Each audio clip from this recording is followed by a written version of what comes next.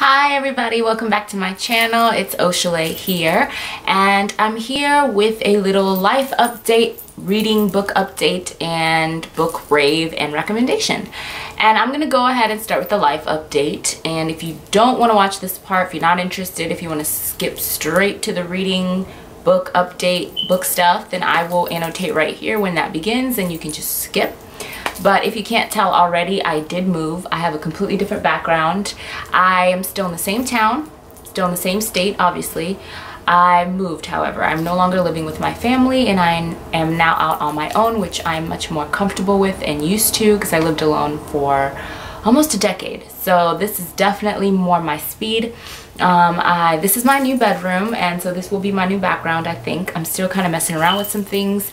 I still have a lot of my books in boxes. I do have one shelf set up in the corner, but it's not enough, so I'm trying to figure out what I'm going to do with my bookshelves.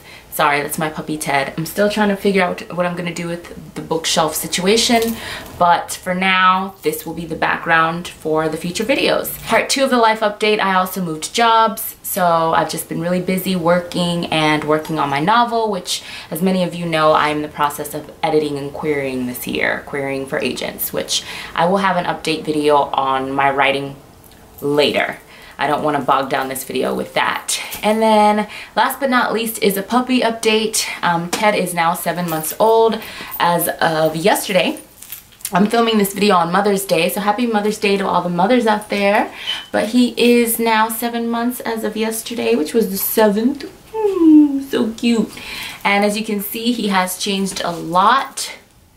He is grown. He is still as sweet as he ever was. He's come into his personality, and he is just my best friend. I love him so much, and I can't imagine life without him. I don't know what life was like without him. I cannot remember. So there's that. Alright, so there's my life update. Now moving ahead to reading and book update. So I have read quite a few books already this year, and I'm doing quite well with my reading goals. I will annotate the number of books I've read this year right here because I haven't been doing a very good job of keeping up with my Goodreads count. I haven't been documenting things on Goodreads very well, so I'll just put the number here right now for how many books I've read thus far this year. A lot of new adult books, which I'm sure is not a surprise or shock to any of you, but I have also been doing quite well with my need to push boundaries and read outside my comfort zone, so I'm happy with that. I will tell you some of the books that I am currently reading, but first let me start with the book that I recently finished that was a part of my bookish goals, 10 books I want to read before the end of the year. I did complete one of them, almost 2, which is exciting. So I recently just finished The Heart of Betrayal, which so good. It was on my January, February TBR as a part of a readathon that was going on at that time. And it took me quite some time to actually get to it, but I am proud to say that I have finished it now, and I absolutely loved it, and I did it just in time because I believe the conclusion to the series will be coming out in the next couple months. I believe it's due to release this summer, so I'm right on time with this one. I'm also about 70% of the way through this novel, and this is A Court of Thorns and Roses, which I also really wanted to read this year. And I'm right on time with this as well, as the sequel just came out, which, oh, I also have a mini book haul for you guys. I completely forgot. I have purchased some books, so I have a mini book haul in this video as well. So that's a little sidebar. But yes, the sequel to this has just come out, so I'm right on time, about 70% through with this, and I am enjoying it. It was a little bit of a slow read for me. It took a while for it to really pick up for me, but I'm really starting to like where this is going. So, as many of you know, this is Sarah J. Maas's new adult fairy tale retelling of Beauty and the Beast, and she has really gotten some accolades and rave reviews on this. I'm also reading her Throne of Glass series, you guys. So that was another goal of mine. It wasn't a specific goal, but I really did want to get to that. So I have finally completed book 1, Throne of Glass. So I'm slowly going to make my way through that series. Another sidebar. But yes, 70% of the way through. Ted. I'm also about halfway through Spindle's End by Robin McKinley, and I picked this up because I have been in a very fairy tale mood, and I love this. Okay, I absolutely adore this so far. I'm slowly reading it because I want to savor it. I don't want to rush through this. So I've been kind of reading this in between reading other books, and just kind of slowly making my way through this. But this is a retelling of Sleeping Beauty, which is probably next to Beauty and the Beast my all-time favorite fairy tale. So I've really been enjoying this. Excuse Ted in the background, he's just going nuts. I think some neighbors are outside and he's just crazy. But yeah, so I highly recommend this read. It's very lush. That's how I describe it. Very lush and atmospheric. I'm loving it. Now for my mini book haul. I'm so excited to share these books with you guys. These are the books that I have gotten in the past couple months. As many of you know, I really cut down on my book buying this year, and I'm so proud of myself because the only books that I purchased have all been pre-orders. So go me. I even went into a Barnes & Noble's the other day and I didn't buy anything. Amazing. So the first book I want to share with you all is dun dun dun. This is The Siren by Kiera Cass. And I believe Kiera Cass wrote this before she wrote the Selection series and independently published it, but now she has formally published it. I don't know if she changed it or re-edited it or what happened, but she did go ahead and release this through Harper Teen. So I wanted to go ahead and pick it up. It has something to do with mermaids or sirens. I'm not sure. The back says, I'd waited an eternity for this. I'd have waited all over again if I had to. I was meant to kiss this boy, designed to be held by him. All the careful postures I held melted away, and I pulled him closer. We were stars. We were music. We were time. So clearly this is a romance. Once again, we have a girl with a beautiful dress on the cover. Seems like this is Kiera Cass's MO. She just loves the book covers with the beautiful girls with the beautiful books. It says, a girl with a secret, the boy of her dreams, an ocean between them. So I'll definitely let you guys know what I think after I read this. Next up is another new release that came out in the last couple months. This book is called Starflight. And this is by Melissa Landers, who also wrote the Alienated series, I believe, about a future Earth where we know the aliens exist, and there's actually a student exchange program where alien students come to Earth and are hosted by Earth families. It's always sounded super fascinating to me, but I never ever have had a chance to actually quite pick it up. I've seen it in the library so many times, but for some reason just have never gotten a chance to actually read that series. So this is by the same author, and right here it says, smart, action-packed, and utterly addictive. And that's blurbed by Amy Kaufman, who of course wrote she's the one half of the writing duo that wrote the These Broken Stars series. Anyway, so this looks really interesting. I'm not quite sure what it's about, but on the back it says family. She hadn't realized it until now, but that's what the people on this ship were to her. At some point during this haphazard journey, she'd fallen in love with a bee-speckled kleptomaniac, a star-crossed seducer and his displaced princess, and most of all, an infuriating blue blood who used to call her Rat Tail. She learned that home was a fluid thing, and whether on a planet, on a satellite, or on a rusted bucket of a ship, this crew was her home.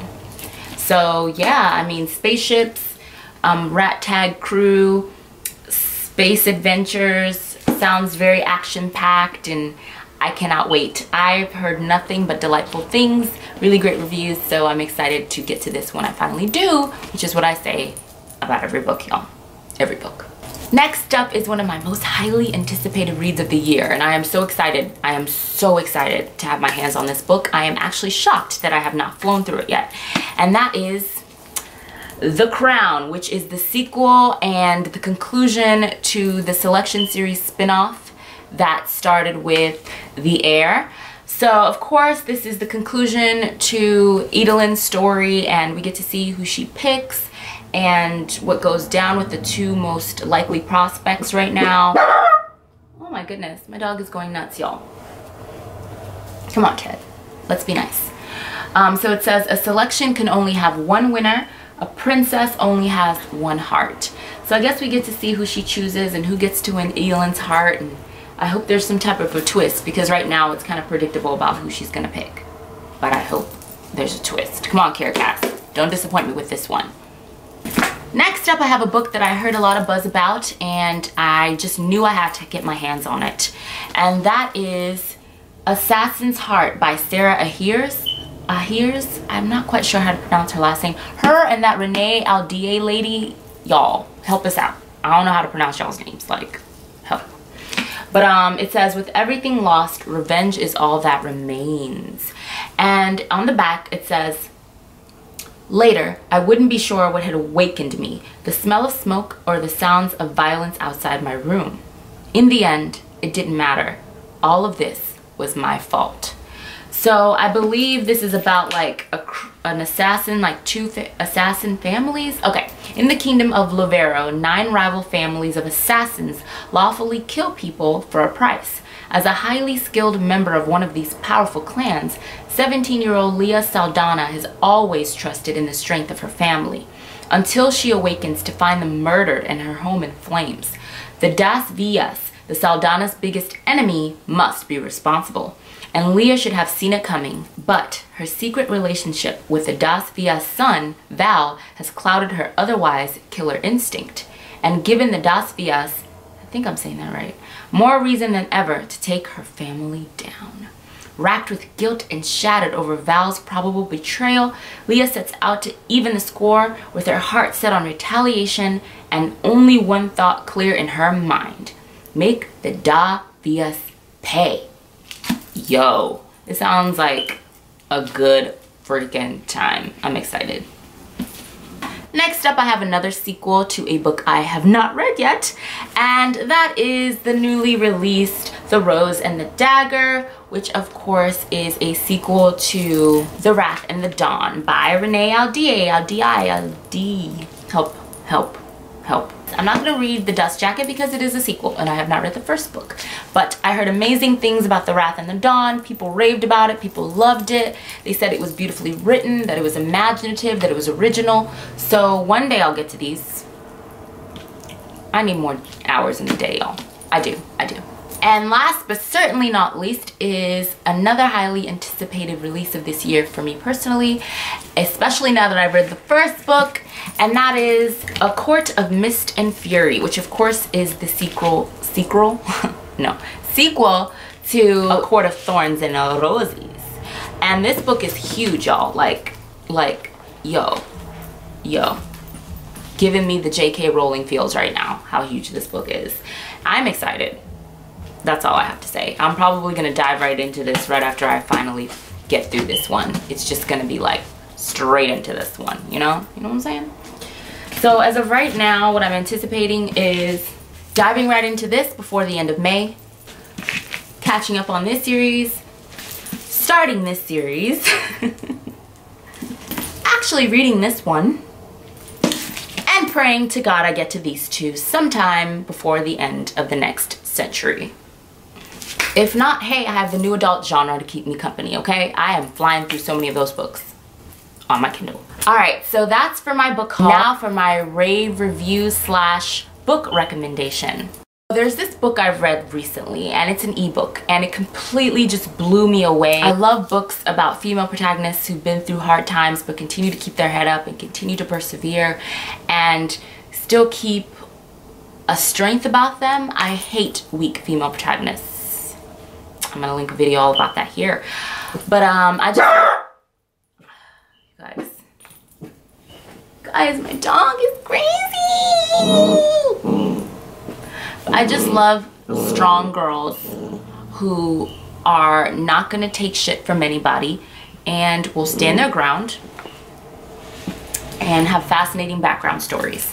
So anyways, the book I'm talking about is called Paper Princess, and it's by Erin Watt. I don't know a lot about the author, and the sequel comes out in August, so I really just wanted to bring everyone's attention and awareness to this book because I think it deserves more praise, more... Stop, Ted. I'm making a video.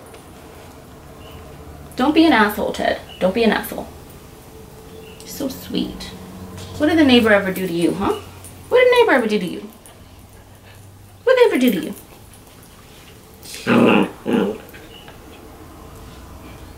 Alright, so Paper Princess by Erin Watt. I just wanted to bring more attention to this book, more recognition. I think more people need to read it. I think this book deserves more praise and accolades, and just read it, you guys. It is awesome. I thoroughly enjoyed it from page 1 to the last page till when it said the end. Like I said, the second book in the series is coming out in August, and I don't know how I'm gonna wait till then. Maybe July. I pray it's July. I'm not sure. Sometime this summer. And I just remember reading the last page and I literally screamed because I wanted the second book so badly. And I saw the second book, you know, when you're done reading on your Kindle, it'll bring up like the next book if you're reading a series. And I clicked on it so excited, so ready to hit buy. And it just said pre-order. And I literally just let out this screech of fury and just like, why? I literally felt pain. I felt pain that I have to wait for this book. But I'm gonna tell you guys a little bit about what this book is about so that it'll make it easier for you. And I am gonna read the synopsis because I don't want to give any spoilers away, and I feel like if I just started talking and telling you, there would be so many spoilers because I love this book so much. So the name of the series is called The Royals, and like I said, this is book 1. And here's a synopsis. It has a 4.26 star rating on Goodreads. It's been rated 5,887 times and has 1,112 reviews. I think it deserves more. This book is awesome. So it says, book description. From strip clubs and truck stops to southern coast mansions and prep schools, one girl tries to stay true to herself. These royals will ruin you. Ella Harper is a survivor, a pragmatic optimist. She spent her whole life moving from town to town with her flighty mother, struggling to make ends meet and believing that someday she'll climb out of the gutter.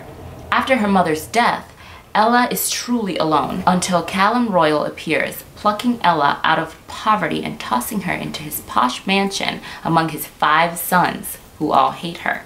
Each royal boy is more magnetic than the last, but none as captivating as Reed Royal, the boy who is determined to send her back to the slums where she came from. Reed doesn't want her. He says she doesn't belong with the royals. He might be right.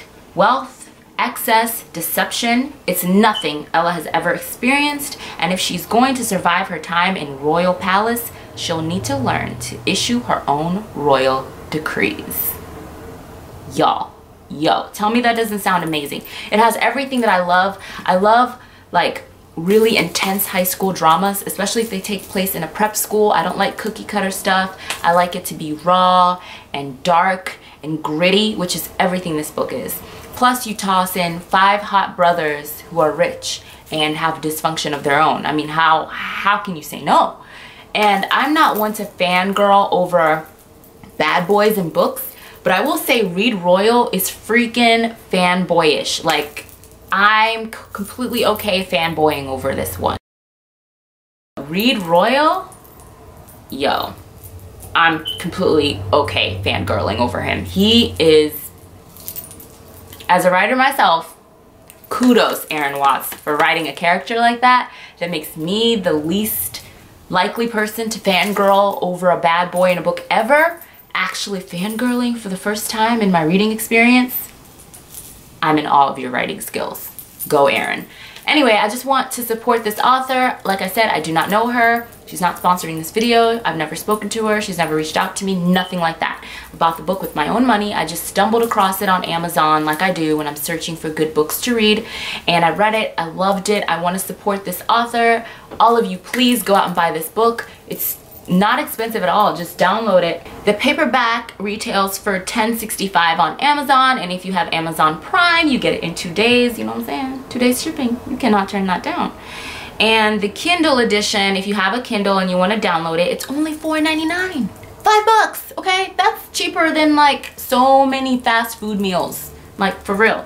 And this will last you longer and you can go back and reread this. So I just want to support this author. Please definitely go out and check out her book. It's so good, you guys. You know I would not steer you wrong. You know you can trust my book recommendations, okay? I'm not going to bullshit you. I'm not going to lie to you. This is solid. And the sequel, I will give you an official date for the sequel once you fall in love with this book like I did. And it will be coming out on July 25th. So mark your calendars, put it in your iPhone, set an alarm. July 26th is when the sequel drops, and it's called Broken Prince. You're definitely gonna wanna pick it up because the way that Paper Princess ends, I dare you not to scream and demand a sequel. So yeah, that is my book rave review recommendation. And I guess I'm done with this video, you guys. It's been so long since I've sat here in front of you. And just thank you for sticking with me, sticking with this channel. I have lots of cool content coming up. I have a lot of pre-recorded videos coming up, so I will be putting them up throughout the month of May. I have decided on a 1 video a week filming schedule. I think I can keep up with that. And yeah, that's it for this video. And I will catch you guys in my next video. And it's a pleasure to be back in front of y'all again. Missed y'all. Bye.